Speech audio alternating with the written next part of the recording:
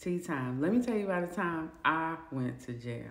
Now, it was a crazy day because I had been SA'd that day, and I had finally got up the courage to go talk to the police because I was like, they ain't gonna care.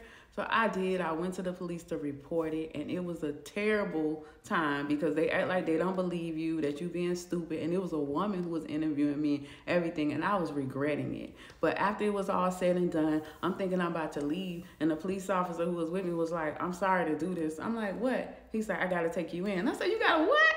He said, you have a warrant out for your arrest. I said, for what? He was like, some parking tickets. I had some tickets on my car that I never paid, and they take you to jail for that, where I was. And I was like, what? And he was like, I'm so sorry. I'm not going to put the handcuffs on you or anything like that, but I got to take you in. So I'm sitting here like stunned, like I just went through this crazy thing, and now I'm trying to, and now they taking me to jail. So, but they take me in, and it's just the weirdest thing because you see it on TV, but not really experiencing it for yourself. It's like, wow, they take you in, and you're just standing in this room, and they put you in a room with a bunch of other girls, and you're looking around, and you're like, criminals where?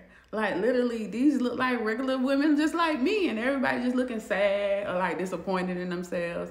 And I remember calling my mom, and my mom was like, what you doing calling me from jail, Te-Erika? And I was just like, it be like that sometimes. Can you come get me? But she didn't come get me. I sat in that jail, and it was weird. It was like a room, a big room, and then they had little rooms like upstairs, kind of upstairs in a way. And they put me in one of the little rooms and closed the door. And I'm sitting there like, they just closed the door on me. Like, this is wild. I'm in jail. And they had a window so I could look out the window. I'm like, this is crazy. And I'm all crying. I'm all devastated. And eventually I was like, okay, stop crying. I was tired. I went to sleep. I slept so long that by the time I woke up, most of the people who was in that little holding room with me, they was gone. And I was still there. So they said they're going to transport us to another facility. I'm like, oh my God, I'm going to prison. And they put us in this van, and I was just crying my eyes out like, oh my God, I can't believe this is happening. I'm in prison. I'm going to prison. And the man driving the van was like, stop crying. It is not that serious. And now that I think about it, he do that all the time. But it was serious to me. So we walk into this new place, and they give us new clothes. And that moment really changed my life, literally, because it was the first time that I got a sports bra.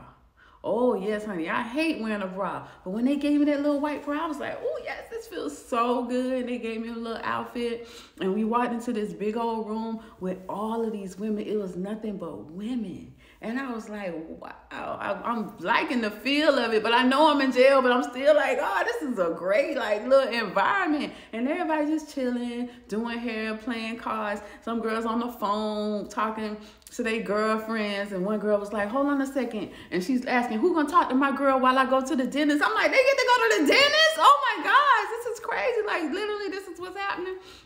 So when it came time to go to bed, they put me on this little bunk, and there was another bunk bed next to me. The girl is over there crying because she got to stay for 2 weeks. She's like, hey, we're going to be here for 2 weeks. And by this time, I'm like, I'm over being shocked, and I'm just like being mindful. Like, when's the next time you're going to be in this situation? You got to just watch. And I'm just looking around at all the sights. It's deathly quiet. It's cold. It's clean. I'm like, oh my goodness.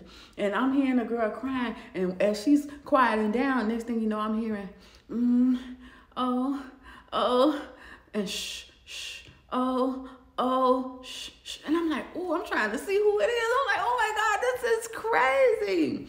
So eventually the next day they wake us up, like it's like 5 o'clock in the morning, and they giving us food. But I remember the lady who was there watching us, she was just like, it's time for feeding, like we were animals or something.